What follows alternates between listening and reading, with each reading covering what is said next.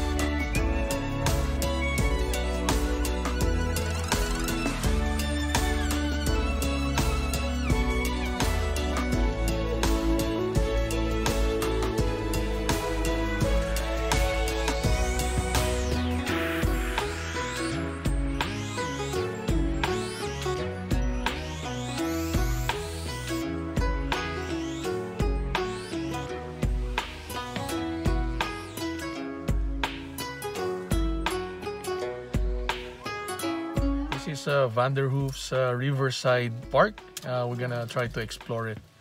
Let's go. Let's go, Matt. Yeah. Mama. Let's go. That's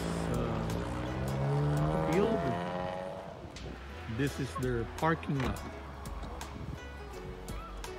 Playground over there.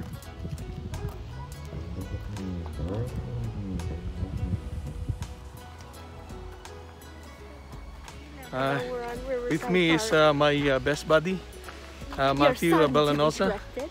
Yeah. Where are we? Riverside Park. Riverside Park, yeah. Vanderhoof, BC. Vanderhoof. Pretty much looks like the most beautiful place I've ever seen on Earth because it's like fields and everything. I love it.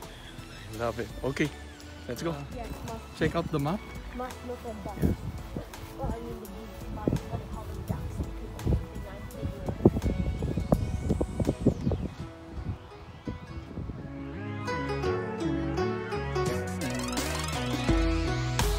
I'm Then silang I wish that there were ducks. river or lake or something. Do you wanna go up there? Must.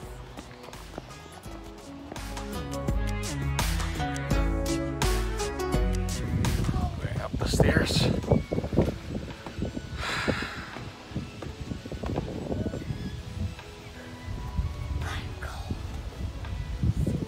Murder webs.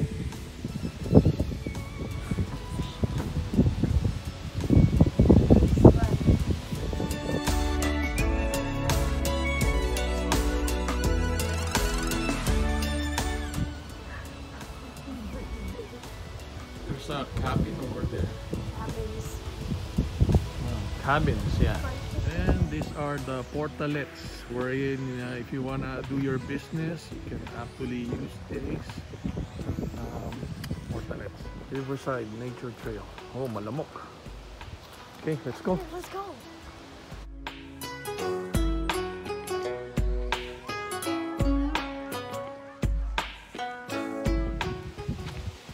Wow.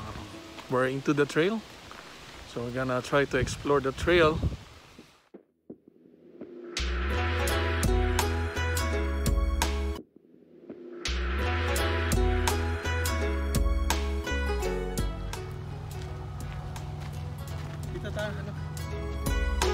Okay guys, here's where the RVs are parked.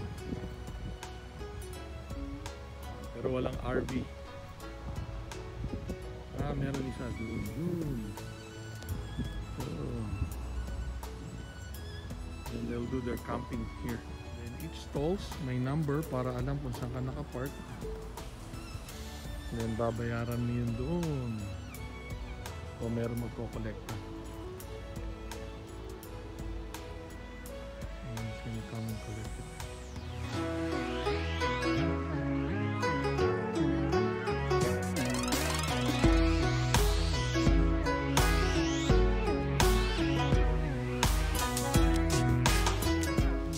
We're heading back. Ma, why are we heading back? We decided not to finish the trail. Lots of mosquitoes. Lots of mosquitoes, guys. We decided not to complete the trail or finish the trail because ang daming mosquitoes. Seasonal yun eh. Maybe it's that time of the year na maraming mosquitoes. Kaya yun, hindi natin matatapos.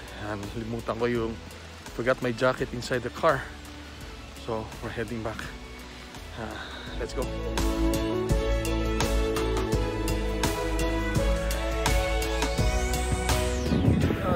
Driving down here in Vanderhoof for quite some time, but it's only now that we have discovered that meron pala sila magandang park dito.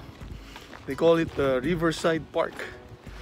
Well, if you happen to drop by or pass by Vanderhoof, I would recommend, if you have time, try to drop by and see and visit Riverside Park.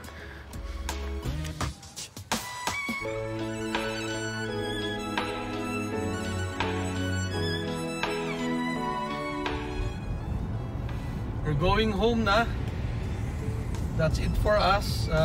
Hapon na kami nakapunta rito, so more or less yun lang ang kaya naming puntahan sa ngayon. But anyways, Vanderhoof, medyo maliit na town pa sa ngayon.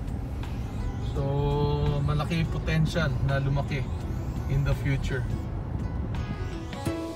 We hope that you liked the video. Please like and subscribe.